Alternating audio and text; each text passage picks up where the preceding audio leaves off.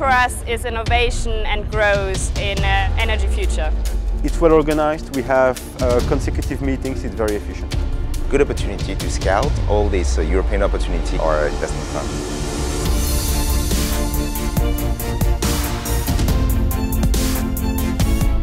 The Business Booster, I think it's a celebration of entrepreneurs, positive energy and about trying to make the world better.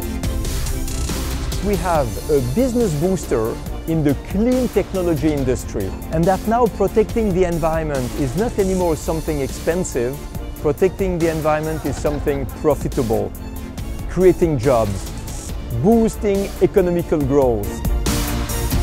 It's an event for discovering new companies, new technologies on the present to understand what will be the future. Here you have that very important dynamics created between the innovators, investors and the policymakers to make sure that Europe would stay the #1 in renewables. It's very crucial to find solutions, innovations in cities to change the energy systems in cities, and we need a lot of innovations, and so we want to work together with young companies, with startups. That's very crucial for us.